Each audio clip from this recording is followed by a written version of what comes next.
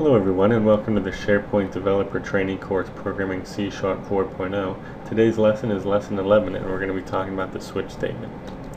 Let's go ahead and get started.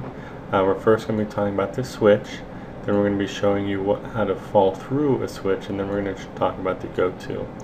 So first of all, what is a switch statement?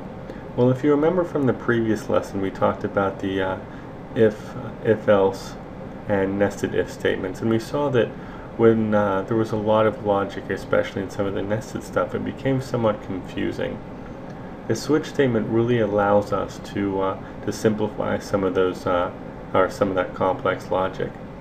I feel like the best way to show this is simply to show by example. So we'll go ahead and get started.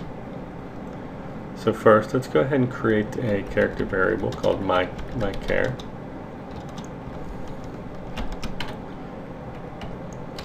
And then we'll go ahead and create our switch statement. So it's switch, then our expression. As an expression is a statement that returns a value. And we'll go ahead and do case A. We're just familiar with all this stuff. Right line. What was an A? Oh, you know what?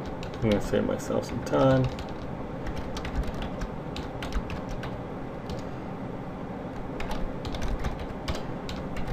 Case B.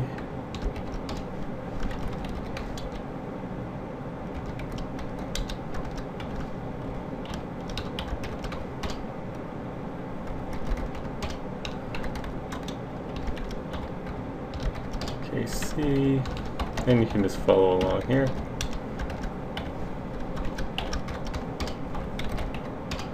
We'll do this whole thing called a default.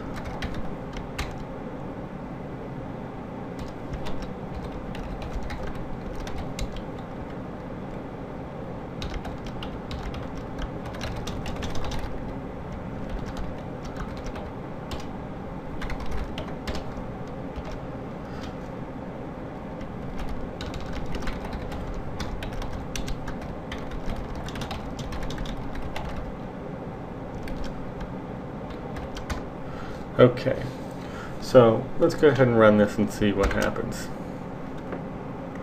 C, thank you for attending. So if you notice here, we have our, the beginning of our switch.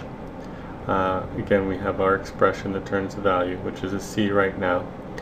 It says, okay, is this thing here an A? No. So we'll go to B. Is this thing a B? No. Is it a C? Yes. Go ahead and perform that statement.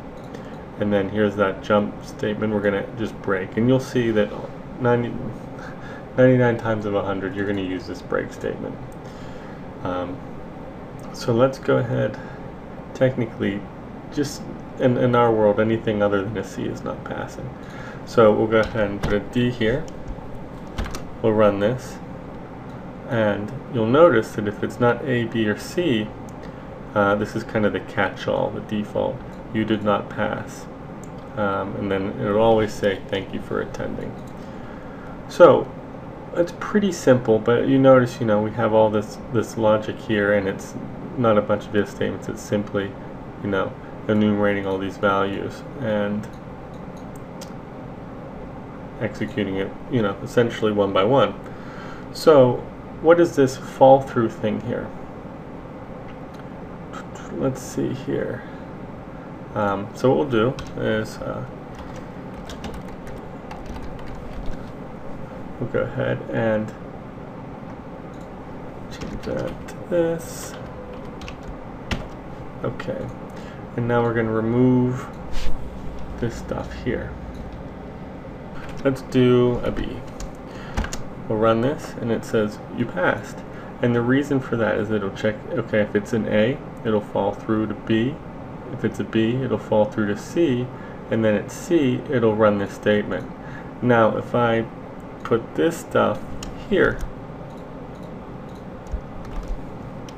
and run it, let's see.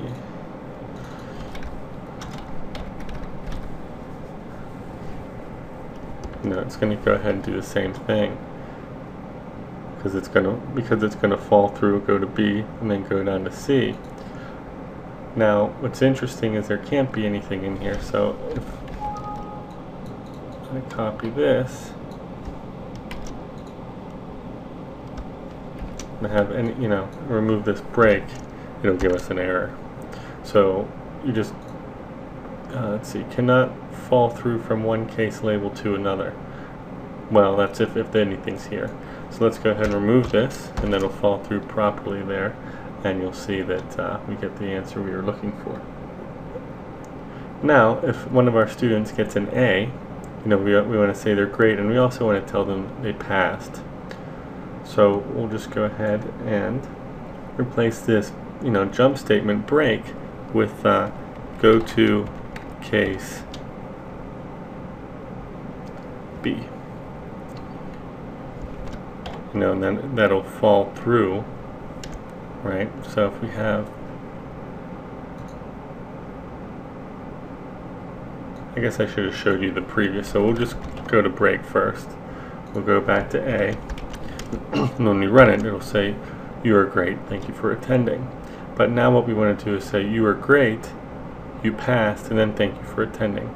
So we'll move this break, or this, remember that jump statement thing, we'll do go to case B, then we'll run it, you are great, okay, because it entered in here, you are great, go to case B, it fell through to C, and it says you passed, and then it says thank you for attending.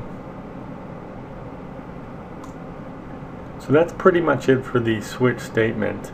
You can kind of see how it'll simplify a lot of your code on some of your more complex decisions with many different outcomes.